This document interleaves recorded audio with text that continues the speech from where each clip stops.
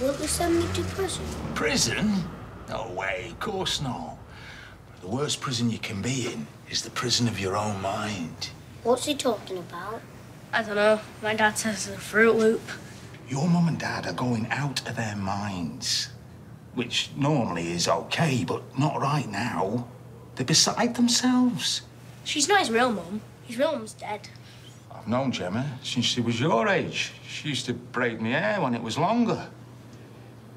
They put your picture on TV. And on the cover of the paper. Where did you go, Joe DiMaggio? Near the canal.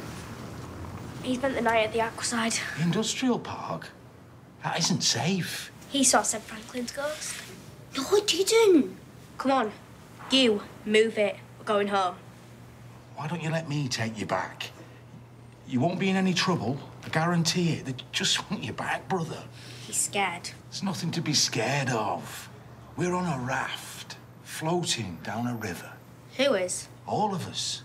Sometimes it's best to just stop paddling and drift. What if I cross your palms with silver? Give you a few quid to let me take you back. Me as well? Only if you go straight home. Then we'll say I found him on the industrial park. Does that sound fantastic? How much? Tenner. 100. 50. 100. Each. Is she your agent? Drives a hard bargain, man. Let me see what I've got about my person. Yeah. 100 English pounds. Not a word to the grown-ups. What about him?